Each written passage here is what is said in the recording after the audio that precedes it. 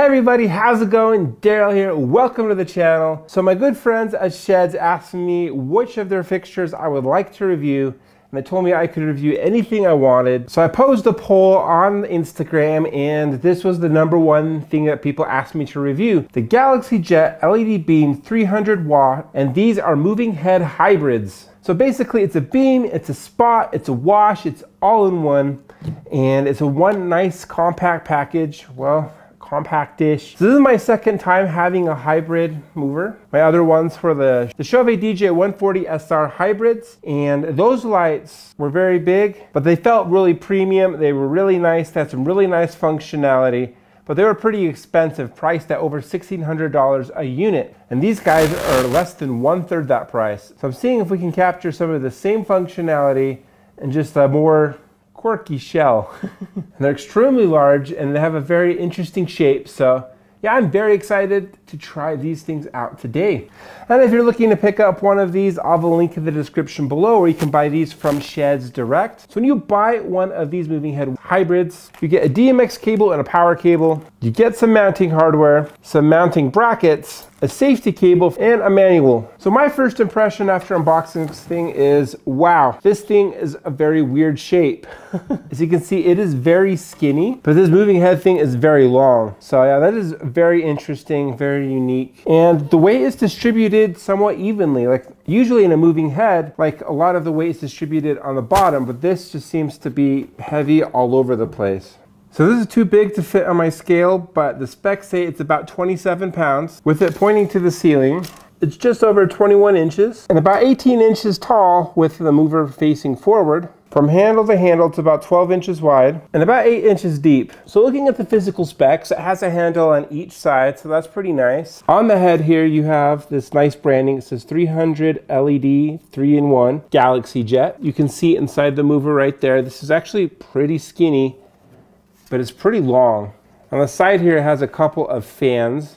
It has that on each side. On the sides here, usually you see some sort of branding, but this one doesn't have any. And we have a 4-button LCD panel, as well as an error and a DMX light indicator. And on the back here, we have DMX in and out, power con in and out, as well as an off and on switch. On the bottom, we have this metal bracket for your safety cable, as well as spots for your mounting hardware brackets that are quick lock, and these 4 big rubber feet. Man, that is long. This part is like 14 inches long. Also worth mentioning, there's some Shehds branding right here. So the power source of this mover is an LED. It's made of a heat-resistant plastic. The beam angle can go as narrow as 3.5 degrees and go all the way to 38 degrees. It has a 9-color wheel plus white, and of course you can do split colors. It has 6 rotating gobos and 7 static ones. It says it can pan 450 degrees, which I don't know, it feels like it's a full 520. And it says it can tilt the full 270, which is important when you put these on totems. I think that's 270. I still need to find a better way to measure that. It has a 9-facet prism. It has a frost to give it that soft wash type effect. And you can control this in auto, sound active, or DMX, and I'll be demonstrating it in DMX, possibly auto. All right, let's go ahead and turn this thing on and go over to the menu. So we have various menus. So this is advanced menu that's password protected. I don't think we'll need to mess with that too much. So there's this standard menu, so you can change like the DMX address as well as the DMX mode. And there's like a few other settings that aren't super relevant to what we're gonna do.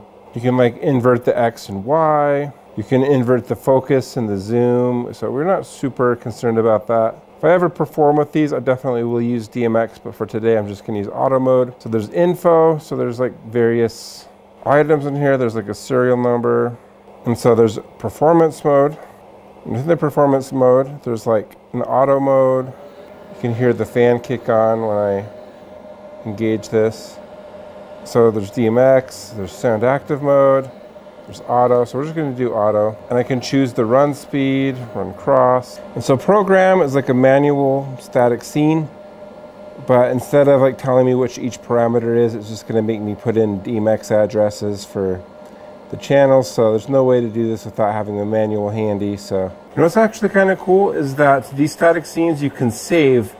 So right now this is like Pro 1, so I can just go to the menu for the Pro 1 setting and just engage that. So that is actually pretty cool.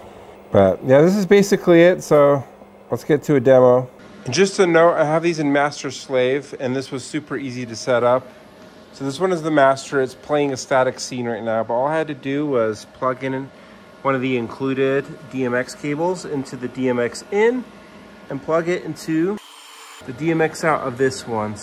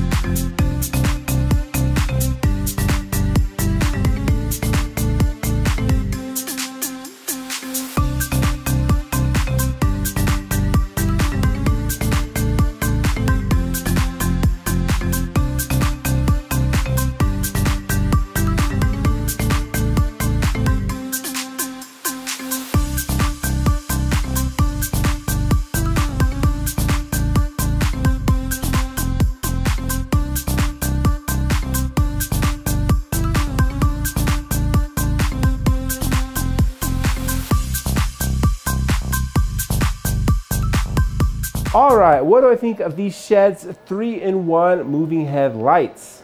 So a lot of the nuts and bolt functionality is there. Don't get me wrong, this is pretty bright, and it's an LED opposed to a discharge lamp. It is able to do the hybrid functionality, so it's able to have like a very narrow beam and then widen up pretty nicely with the prism as well as the zoom and the focus. It doesn't feel as like smooth or as nice, but I mean the functionality is there. The gobos, I mean, yeah, it has gobos. The gobo 1 wheel was all right, and the gobo 2 wheel, I wasn't quite sure if it was a user error on my end or if I needed to tweak it a bit more because a lot of those gobos just weren't showing up. And some gobos were really clear and defined with a certain focus setting and zoom setting.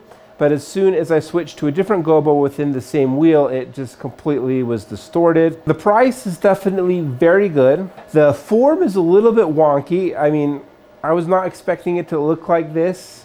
And the weight distribution is also a little bit wonky, so I don't know if it's my favorite. It is on the heavier side. And as far as other lights that I've reviewed from Shehds, it has some pretty cool functionality. I like that you're able to save several static scenes. So that means if I wanted to use these to like light up a disco ball for a production gig, I can just save a single static scene and I could just have an operator turn it on and it just goes right there and it's really easy to operate.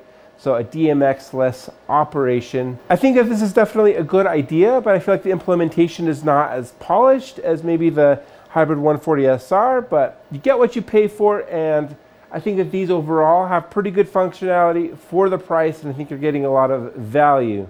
So what are your thoughts on this moving head spotlight wash beam? Let me know down in the comments below, and please smash like and subscribe, and I'll see you in the next video.